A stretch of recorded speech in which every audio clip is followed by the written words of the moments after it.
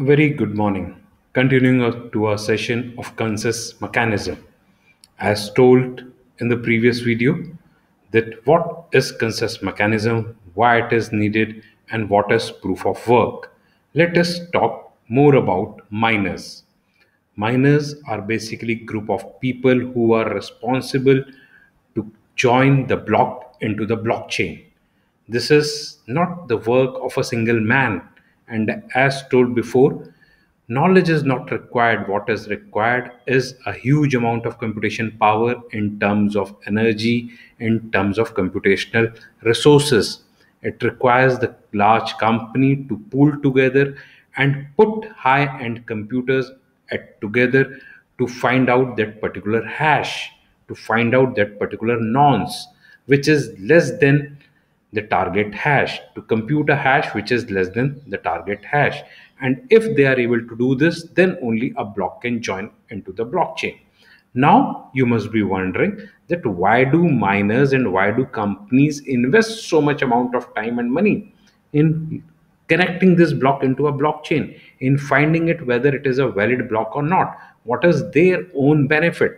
So the benefit is that miners are rewarded for it.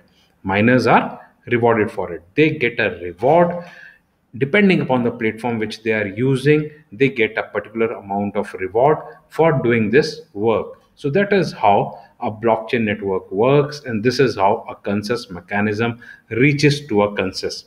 This gives a security and a trustworthy platform to a blockchain, because a block can join only if the miners, the partners of that platform, have agreed and reached to a consensus, yes, that a block can join.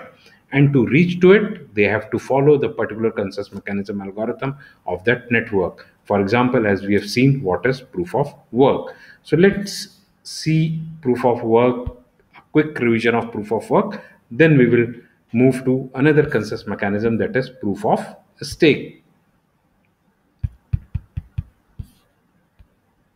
So this is the concept of proof of work. We have discussed in the previous session that how an input is given, how SHA-256 algorithm is applied, we get an output, and if that output is less than target, then the miners have to adjust the nonce. So for adjusting this nonce, they require a huge amount of computation power, and unless and until this nonce is not adjusted, the miners cannot create a block and the block cannot join into the chain.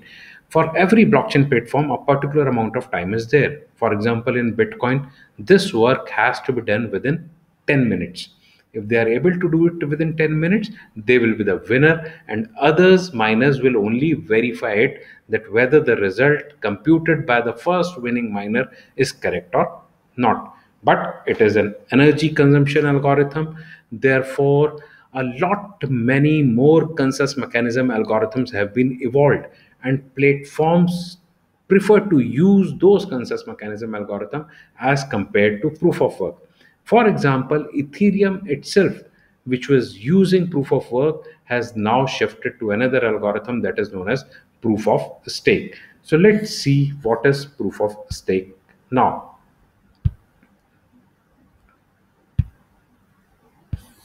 Before we focus on what is proof of stake, let me tell you in brief about what is proof of stake.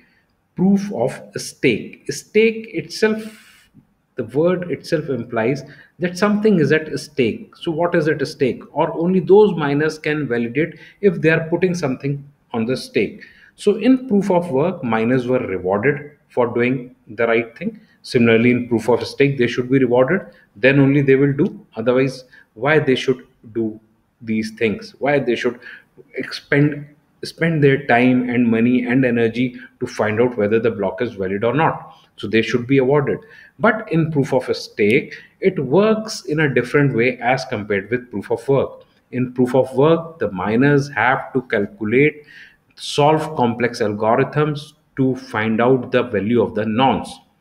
In proof of stake, anyone who has spent a large amount of time in the blockchain platform, anyone who has spent a large amount of time in the blockchain platform and have earned the cryptocurrencies, and have earned a cryptocurrency with certain value, they can become a miner and validate a block. That is the concept of proof of stake. They need not need to solve and find out the nonce.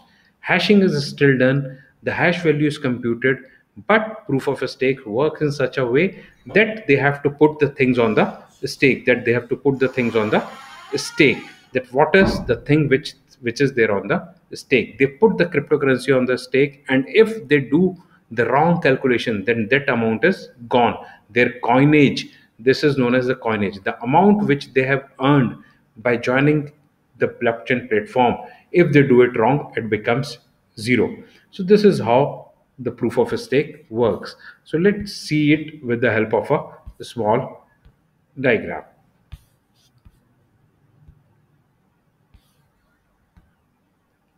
This is the flow chart, that how does this proof of stake algorithm works.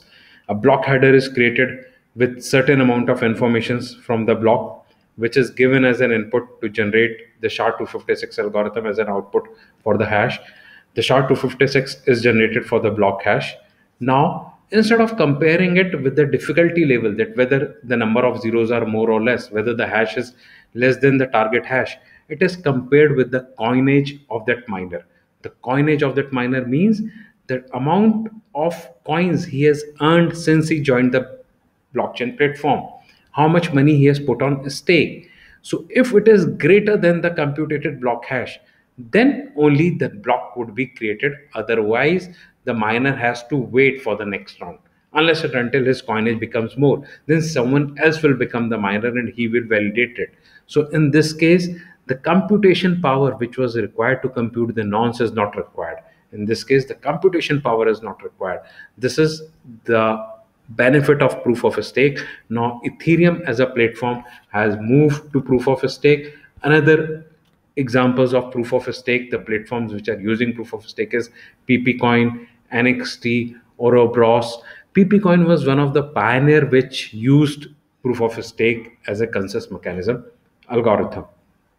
Now, in the next class, we'll be talking about various other consensus mechanism algorithms also, like proof of activity, proof of capacity, proof of burn time. These all consensus mechanism algorithms will be dealt in detail in the next video. Thank you.